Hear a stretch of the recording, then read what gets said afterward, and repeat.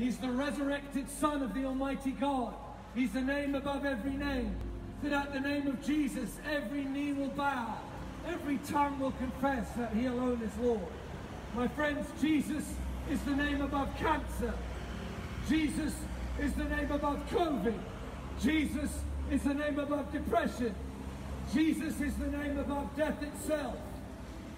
Jesus is either the word of blasphemy on our lips, or He's the Saviour before whom we bow. Is Jesus your prayer language today, or is He the name you curse when you're overdrawn, when you're angry? I mean, let's just have some real talk. For 26 years of my life, the only time I used the word Jesus was to curse His name.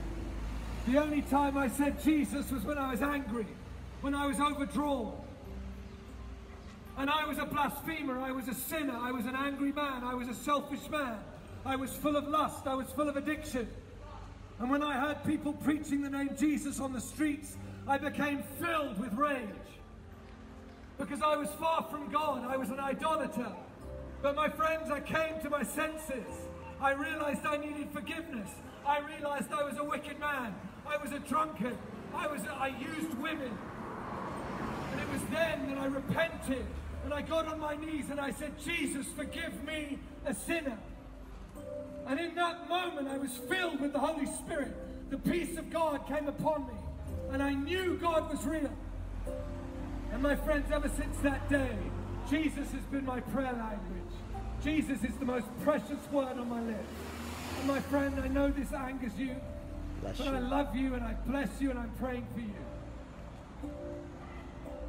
You can call the police, you can call the council. But at the end of the day, at the end of our lives, no policeman will save us. No councilman will save us. One day we will stand before the judge of all the earth. And in that day, the only name we want to be confessing is Jesus Christ. In the words He Himself used, He says, whoever confesses me before men, I will confess before my Father who is in heaven. Whoever denies me before men, whoever is ashamed of me before men, I will be ashamed of him before my Holy Father in heaven and all the angels. Do you see how important it is to publicly confess the name of Jesus? There is no greater meeting than you will have in your life than when you stand before the Almighty God and are judged by Jesus Christ. Every single one of us will be there. Every single person today on Penzance High Street will be at the great and dreadful day of the Lord, which is the judgment day. We are not saved and made ready for that day by our good works, by our religious deeds. Jesus does not come into Penzance High Street today calling the righteous. He calls sinners to repentance. And that's He is not here hanging out with the pompous and the religious and the pious. He comes for those who know they need a doctor. He comes for those who know they need forgiveness. He comes for those who know they haven't got it all together. Pride, my friends, will damn your soul. Even if it's religious pride, it will damn your soul. There is none who is righteous. All of us have sinned and fallen short of the glory of Almighty God. All of us are guilty. All of us.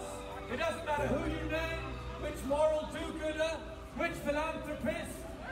All of us have sinned and fallen short of the glory of God. And the wages of sin is death and judgment and hell. That will happen. But there's a gift, my friend. There's a gift. And the gift of God, the gift of a good God, the gift of a merciful God is eternal life in Christ Jesus. My friends, this nation has hardened its heart against God. We have turned our back on God. We have become a politically correct generation. We're obsessed with pleasing people. We're obsessed with celebrity. We're obsessed with man's rights. And we've forgotten God's law.